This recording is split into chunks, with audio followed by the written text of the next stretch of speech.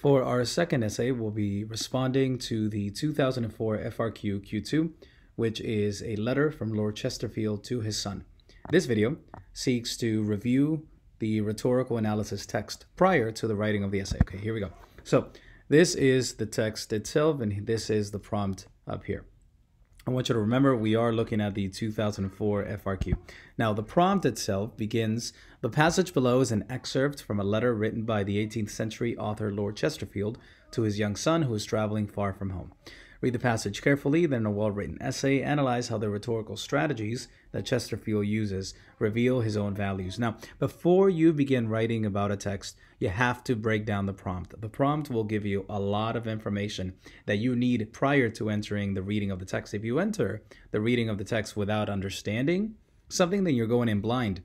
You need to be able to pick up as much information from the prompt and use that information to anticipate what's going to happen in the text. So here are some things that I can gather from the prompt. Number one is a letter. So I already know that I have to be thinking about certain things when writing about a letter. Number two, I know that it's a letter from father to a son.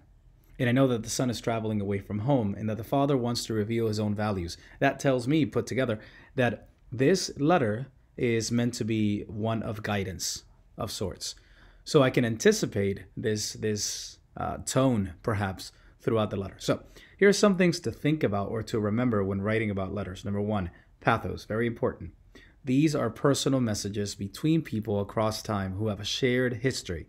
So you should focus on the tone because the tone will be very important. Now, this tone will not always be explicit because there's hidden context. So you have to be aware that some things aren't said directly in the letter, that there's a lot of implicit meaning, a lot of conversations prior to that letter and after that letter that we will not be privy to.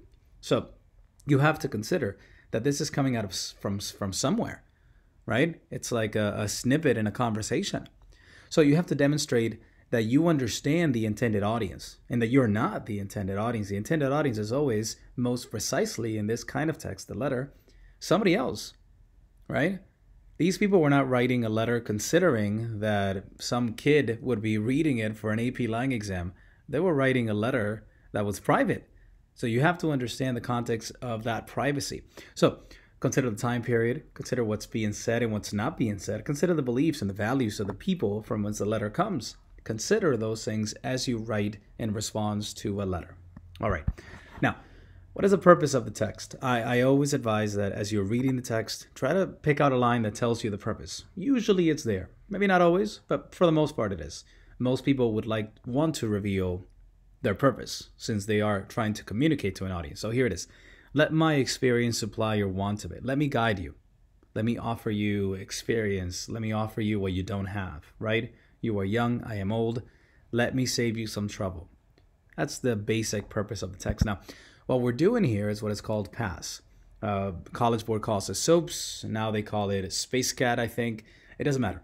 The point is that you want to identify the purpose, the audience, the speaker, and the situation. Now, the purpose we can say as we're reading the letter, and I can tell you this because I've read it and I've already analyzed it, it is Chesterfield is seeking to offer guidance to his traveling son while reminding him of the expectations placed upon him. This is very important because there is a dual tone, and letters have a lot of that. There are transitions in tone in letters, especially from a father to a son or a parental unit to a child. So you have to remember that there are transitioning tones here, and you should be aware of those as you're writing about them. The audience is Chesterfield's son, right? This is true, but the emphasis here is son. Youth, inexperienced, traveling away, right? So this is important. Also, son in the sense of the person who is going to make you look a certain way, right? It's also about status and about family, protecting the family name. So the speaker here most clearly is Chesterfield, but he is an educated, important man. He wants to inculcate values in his son. He's a father, but he's also taken the role of a teacher, and he's a man. These are all important things in the letter. So we have to consider the speaker not only as the guy who wrote it, but what kind of guy is the guy who wrote it. So the situation here is a young son who's traveling, a father whose status and values he aims to protect by protecting his son because he wants to protect his own values as well, and a boy that he wants to grow into a man.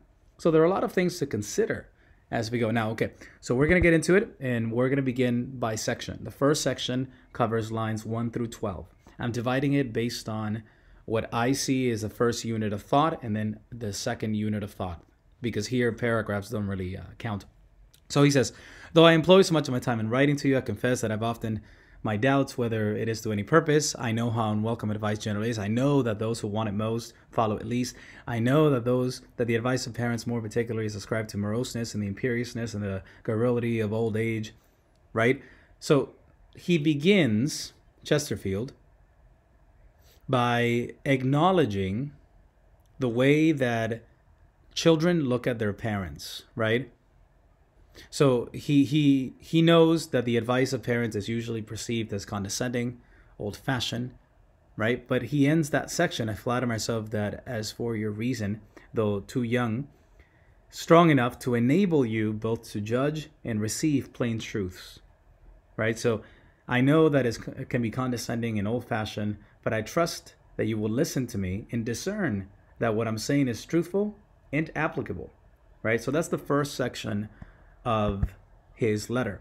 Essentially what this section does is it anticipates counterclaims and biases. Think about it. What Chesterfield is doing here is a logical appeal. He wants to disarm his son with concessions that prime the son to Chesterfield's later assertions.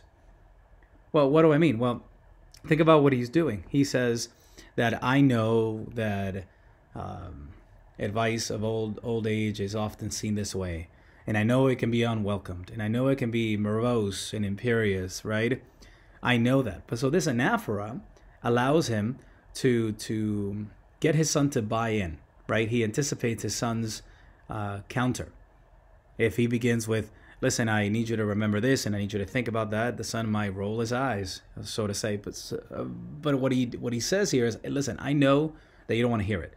Now, immediately, because he's tapping into the counter, he's anticipating the counter, his son is now more primed to understand or to hear his father, because he knows his father understands that he doesn't really want to hear it, right? So this kind of a parallel, what he's doing is that he's paralleling the traits of the old, the conceptions of the old. And by doing so, he is deflecting the objections that the son may have to receiving his father's advice, right? Now, this logical appeal is very interesting because it comes in pairs. It's a concession and then an assertion, which happens in section 2. There's a lot of, listen, I know you don't want to hear it. Listen, I know this, I know that. But, and then he shifts there to another focus, right? So this is a very important portion of the text because right from the beginning, he anticipates his son's concerns and then deflates them and primes them for what he's about to say. So here's the second section where he actually makes his assertions. Now, a lot of the second section is about ethical appeals, right? Personal connection. Look at what he says here. Let's begin with, I can have no interest but yours in the advice that I give you, and that consequently you will at least weigh and consider it well, in which case some of it will, I hope, have its effect. Do not think that I mean to dictate as a parent. I only mean to advise as a friend, as an indulgent one too. Do not apprehend that I mean to check your pleasures. I only desire to be a guide, not a censor. Let my experience supply your want of it and clear your way in the progress of your youth, of the thorns and briars which scratched me. Okay, so this second section, what is happening here? What Chesterfield's doing is he's controlling his ethos. He says, do not think that I mean to dictate as a parent. I mean to advise as a friend. I don't mean to check your pleasures. I want to be a guide, not a censor. So he is controlling his ethos with antithesis.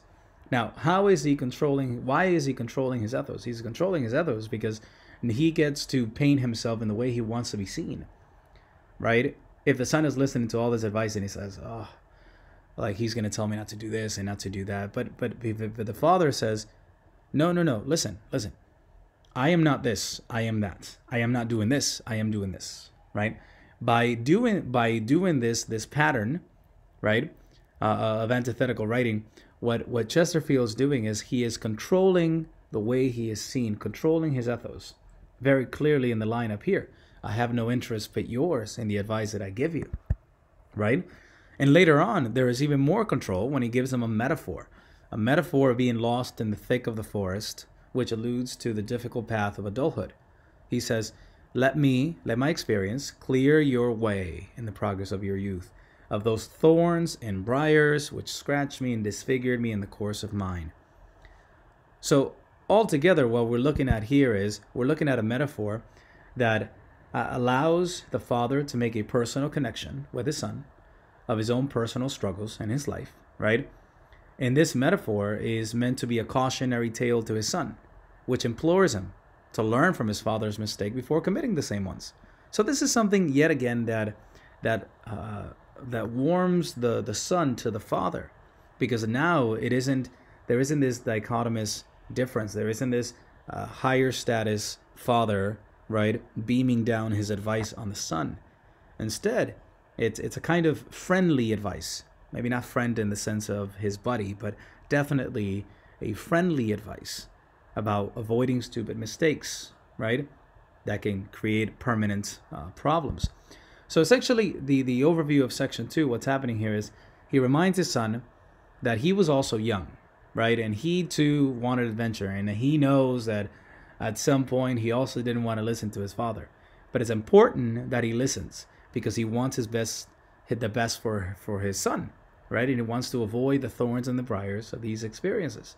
So by comparing the consequences of his experiences, Chesterfield creates a self-explanatory metaphor that illustrates how defiance of authority and disregard of education leads to regrettable outcomes that can affect an individual negatively.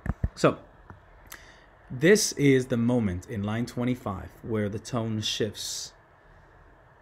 It's difficult to articulate, but you want to say that the shift is from a more understanding and warm to a more rigorous, demanding, right? There's an awareness of there are expectations of you. So I do not therefore as much as hint to you how absolutely dependent you are upon me, and that you neither have nor can have a shilling in the world, and then so on and so forth. Here's where he begins to shift the tone from, I haven't even mentioned that you depend completely on me, and that you can't, do things without me, and that you need me because I am your father. So here he starts shifting in the tone. And it's important because the first section essentially gets the son ready to listen. And now the stronger advice comes in. So essentially, what we always want to do is break the text. I like to break it in this case at lines 25, where I can dedicate the body 1 of my essay to the first section. And then after I do that, I can dedicate the second portion of the text to body 2. Now, there may be other ways to separate this text, but this is the way I would be breaking it. Now, I'm not going to do the entire text because my students will be writing about this essay, but I'm doing the first portion to give them a heads up, and that way they can write the second portion, or rather complete the analysis and write the essay about the entire text. So, thank you for watching. That's it.